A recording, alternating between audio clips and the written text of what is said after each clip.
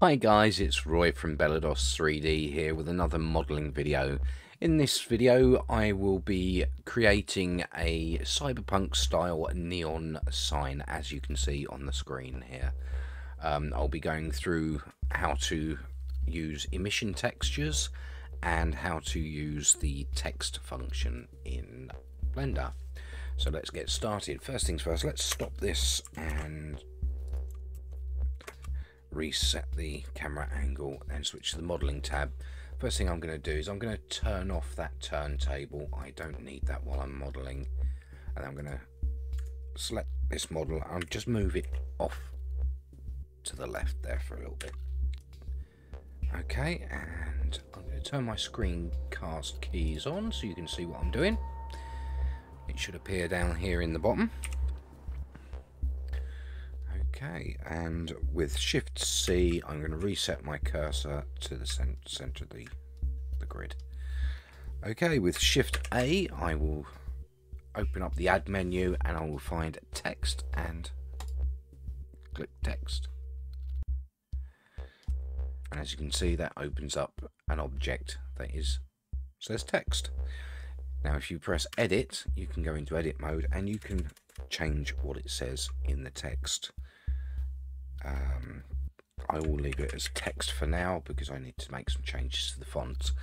And what we can do is, if we go over to our panel on the side here and click the object data properties, in here we should find font, and we can change all the different fonts.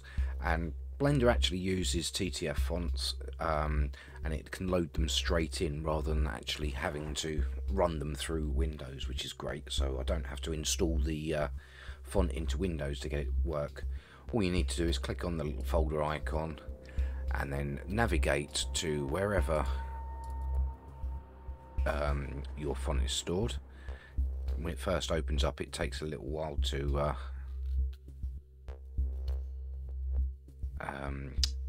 load because there's a lot of files in your font folder and sometimes crashes.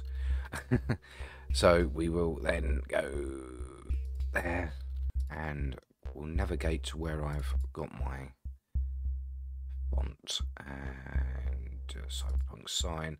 And this is a font that I downloaded from, where was it? From fontsaddict.com. I will leave a link in the description, called GoJuOn, or GoJuOn, however you spell that. And you simply just select it and press open font. As you can see, it changes all your text to the Chinese style font. I'm going to delete all of this, and I'm going to type Cyberpunk, but I'm going to type it. I'm going to spell it with an I because I know there is no symbol in this font for Y. It just gives a space. So I will do Cyberpunk. And then what I'm going to do is I'm going to press enter between each single one so we get a vertical. And if we come out into object mode, there we have our text on the screen there ready.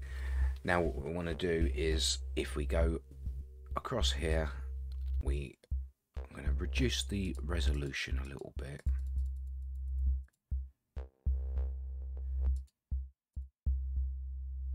Back up to reduce the resolution so that when we turn this into a mesh, it's not so heavy on the polygon count.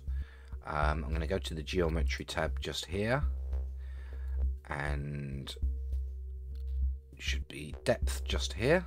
If we just click it up a couple until it looks nice, just to give it a bit of depth, and then we have it nice bit of depth. Now I'm going to convert this to a mesh. So if I go up to object and find on here convert to, and then mesh, and that will now convert that into a mesh that you can edit. And as you can see, it's a huge amount of tries on there, a huge amount of polygons on there. So if you want to take this into a game engine or anything, you'll need to decimate this quite considerably. But for this purpose of this tutorial, this should be just about fine. Okay, now what I want to do is I want to add a material to that. So I'm going to go to the Materials tab, and I'm going to click New, and I'm going to call this one Neon and Yellow. And if we go to the Surface drop down and choose Emission, it will then create an emission shader. I'm going to change that to a nice sort of orangey yellow, sort of around there should do it. Give it a nice bright colour.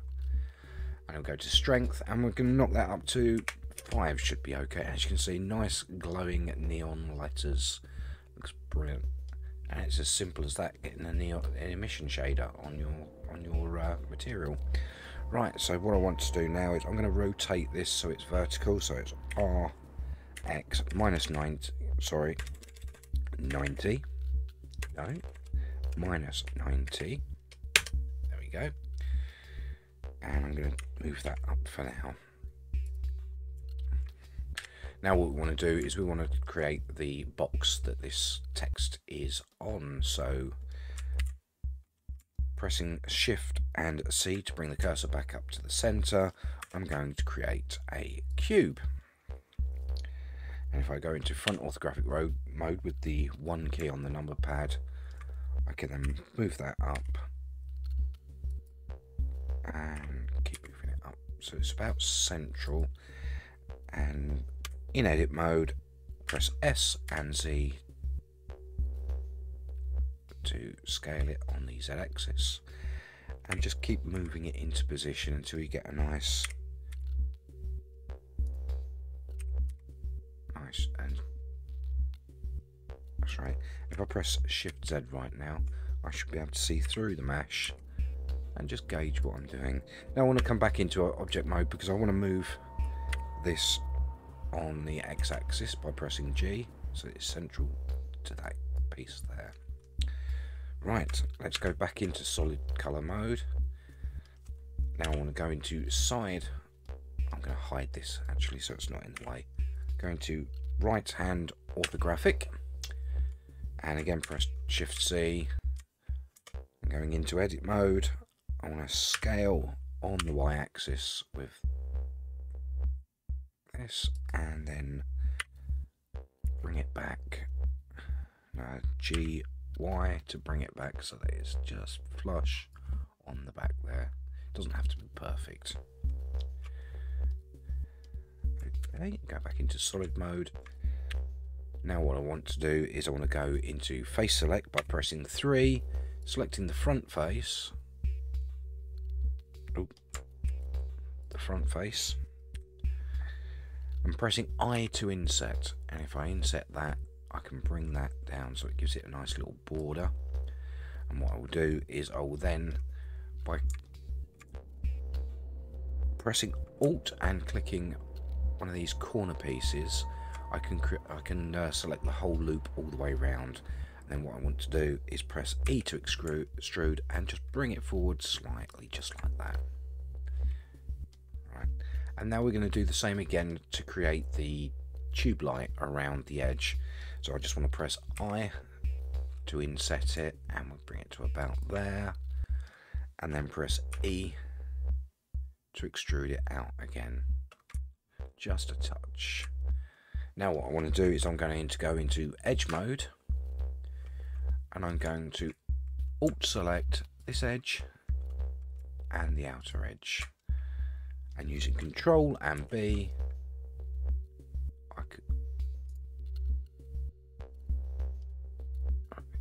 Control and B, I can bevel that edge, and I'm just going to scroll it up about 4 or 5 times. How many times was that? Ooh, 10. So I want 5, and that should now. Oh dear, that bevel doesn't look very good at all, does it? let's go back and let's just check here. No, the scale looks right. So why is that not beveling? Okay, we've got the outer edge and the inner edge selected, and Control B and just pull it back. Ah, that's better. I must have pulled it too far. And there we have the edge. Now if I shade smooth on that and then go to the object data properties, drop down normals and click auto smooth. I'm going to bump that up to 50 just to sharpen the edges off a bit there. So we've got a nice rounded edge there. Right, now we need some materials. So what I want to do is, again, with this corner piece just here, I want to go into face mode and alt click that loop there. Now if I press Control and the plus key on the numpad, I can actually extend my range and select all the areas that I want, and that's it. And I'm going to create a material for this, so I'll go into the materials tab, select new, and I will call that neon red. Change that to an emission shader, and we will give that a nice bright red colour. And we'll bump that up to 5. Okay, and just assign that. Now if I press Control I, it inverts my selection. I can then now create another new material. We call that metal. And then if I click assign, that will assign it to the box there. And what I'll do is I'm going to bring that down. I'm going to make that a sort of medium sort of grey, and I'm going to bump up the metallic on that, make it a metallic colour. And going back to the neon red, I think I'm going to drop this to about 3 because it does seem to be very, very bright. Excellent. And that's the front of the sign done. Now I'm just going to repeat this. What I'm going to do now is I'm going to go into edit mode on the box. I'm going to put an edge loop down here, and in the face mode select that back face, press X and then V to delete that the verts and on that, and cut the model in half. Go back into object mode. If I click on the text and the sign and then press Control and J, that will then join the meshes together.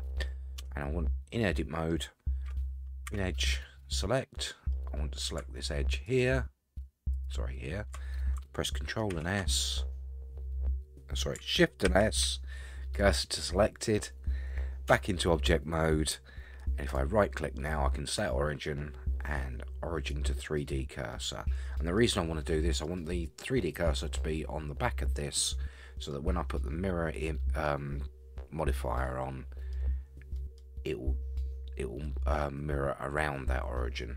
So now if we go to the modifier tab, click add modifier and mirror, we change it from X to Y and turn the clipping on, and there we have it, both sides. Now what we can do with this is we can apply this mirror modifier. If we go back into it, we can go into the materials tab, and if I was to click on the neon yellow,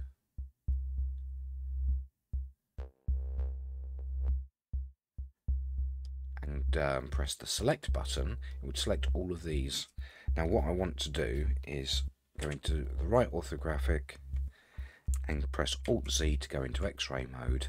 Now if I press B now and hold down the middle mouse button and bring it across to about there, that will deselect everything on that side. So now I've only got those letters on that side, and I can come across here, press plus, and create a new material, and I'm going to name this one neon green. So, sorry, blue. We'll have this one blue. We'll have a light blue. Okay, and assign that to there. We can now then go to Emission and change that colour to a nice light sort of bluey sort of colour, and bring up the emission to about 3. And likewise we do exactly the same again. Unselect everything, click on neon red, select, and then in the right view, beta box select, and middle mouse drag to unselect all of these. And we will now create another colour, and we will call that neon green. Okay, and assign that to that, and then we'll change that to an emission shader, change the colour to a nice bright green, and increase the strength. So now once we press Alt Z and go back into object mode, we now have a two-sided sign with different colours with our nice cyberpunk style writing. One more thing to do to give it a bit of a cleaner look, a bit better look. We can go back into edit mode, and again in face mode we'll click in edge mode this time. We will alt click this edge here and shift alt click this edge, and then shift alt click these edges here, and we'll control B to bevel and drag that out to make that nicely curved, maybe increase it a couple more. And there we have it, our cyberpunk style neon sign. If we go into the layout mode and bring back the turntable, I can then shrink that down so that it fits on the turntable, and in the